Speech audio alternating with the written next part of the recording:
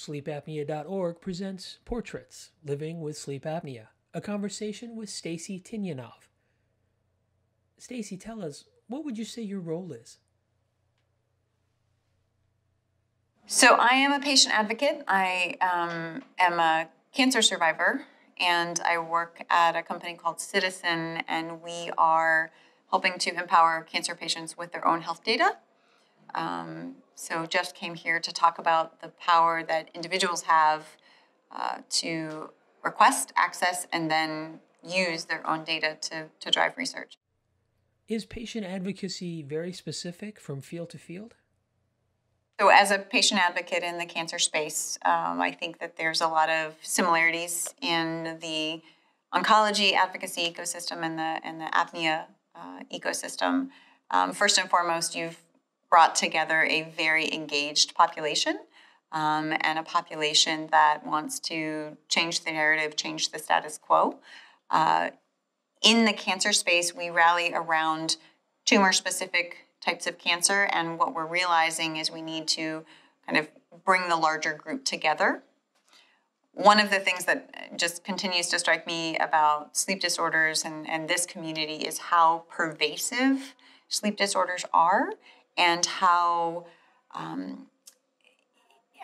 connected they are to other disease communities, diabetes, cancer, just everything. And just hearing people's stories and seeing those connections has been really striking.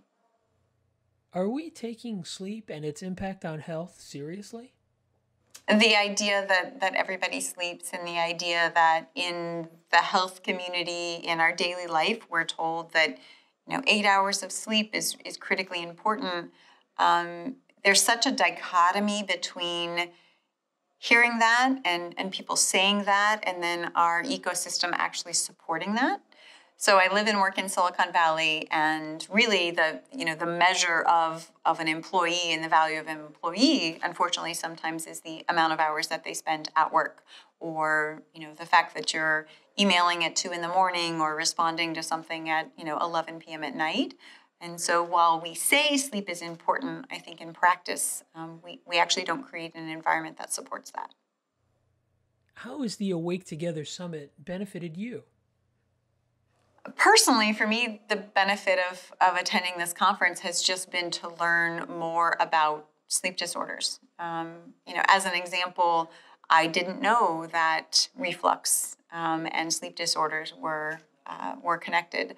I think from a CPAP standpoint and from an apnea standpoint, in the general community, we hear a lot about snoring. If you snore, you don't have to snore. You should get that checked out. But again, hearing people's stories, that fatigue that led to depression, that led to mania, that led to all of these things, and the root cause of that was a sleep disorder, that was mind-blowing for me. How can data play a part in sleep hygiene?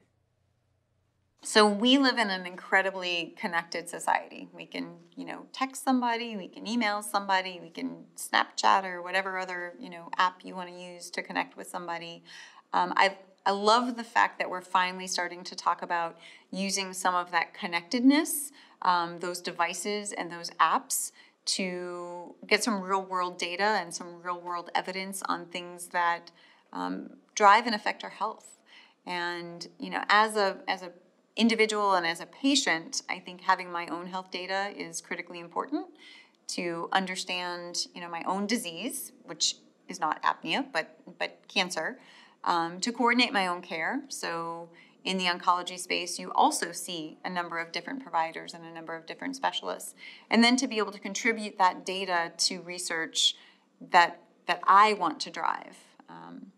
Specifically in the apnea community, being able to pull data from not only your clinical record, but being able to pull device data and put it into a system that is going to start to look at how can we effectively treat some of these sleep disorders, but more importantly, how can we identify them early before they've done a significant amount of damage, and how can we identify who's at risk so that we can address it before it's life impacting. To learn more, visit sleepapnea.org now.